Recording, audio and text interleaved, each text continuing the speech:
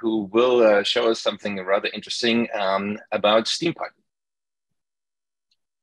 Hey everybody, I am not someone who has a real good ability to do live demos, so I went and pre-recorded this thing. So I'm going to just press play on a screencast. Let's see, I should share the sound. I should share the screen, and hopefully it'll work.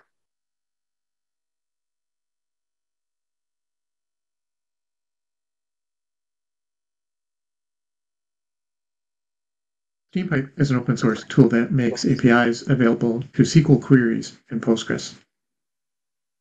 There are more than 100 API plugins available on the Steampipe hub, one of which is for Mastodon. The plugin maps Mastodon APIs to 26 different tables in Postgres. Each of these tables comes with examples that you can copy and paste into a Postgres client. This query correlates the authors of tweets on my home timeline with lists to which I have assigned those people. Steampipe is Postgres, so you can connect to it from any programming language or dashboard. There's also a set of dashboards powered by Steampipe's own built-in dashboard server. Here's the dashboard for my home timeline. I have the option to include or hide boosts. When I see something that I want to interact with, I click through to a client in order to boost a reply. These are some of the people I'm following. You can always view source to see the SQL query behind any of these dashboard widgets. I like to keep as many of my follows as possible on lists, so when I find someone who isn't on a list, I'll click through and add them to one. I use these lists to read Mastodon in a focused way. To enhance that focus, the query behind this view implements a couple of rules. I only want to see original posts, not reblogs or replies. And I only want to see at most one item per person per day. Here are my recent notifications, charted by day, type, and server. Here's a compact and searchable list of my own recent toots, also charted by day and by type. The types make me think I should probably be boosting more people. Here are stats for my home server and for other servers that appear in my recent home timeline.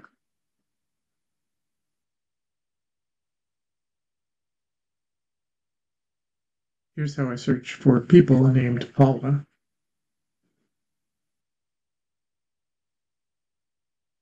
And here's how I search for a hashtag like Python. Notice this column categories. These are tags that don't come from the primary Mastodon API. Instead, they come from Mastodon RSS feeds, which I've come to think of as a kind of auxiliary API. So the tables in play here are Mastodon search hashtag, Mastodon search toot, and then RSS item, which is a table provided by a different plugin, the RSS plugin. This is one of Steampipe's superpowers. If you want to join Mastodon data with data from RSS, or maybe from Twitter, or from CSV files, you just write SQL queries that join tables, and Steampipe handles the API access under the covers. These tag relationships can be an interesting way to find people, too. Here on a search for SCOTUS, I find Chin has used the tag. Chin has also used the tag patents, which is shared by design law. That might wind up being somebody that I want to follow and add to my law list. This relationship graph maps a selected server to the people on that server who are boosting others, and then to the servers those others belong to. One of the things I can see at a glance here is that there are a lot of paths from the selected server, Hecaderm, to Mastodon. These relationship graphs are also built by SQL queries, which in this case build the nodes and the edges of the graphs. These views don't replace Mastodon clients like Elk. Rather, they augment them, enabling me to scan a lot of Mastodon flow at a glance, especially in combination with lists. These views help me be more focused and intentional in the way I read Mastodon.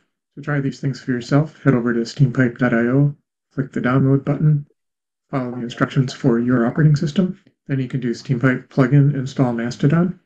and tell the plugin about your server and access token.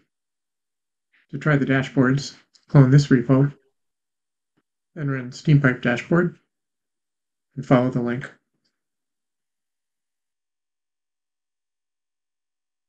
You can also head over to cloud.steampipe.io, create a new connection for your workspace, choose the Mastodon plugin, and fill in your details.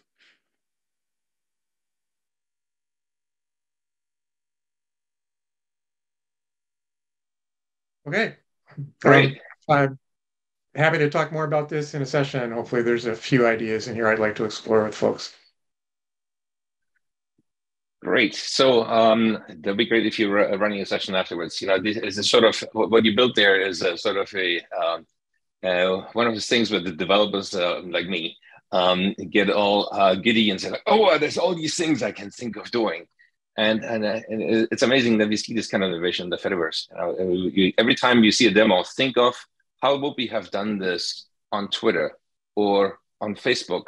And it's quite clear that many of these things that would never have happened there. For one, because nobody would take the risk of being cut off just because they were too good.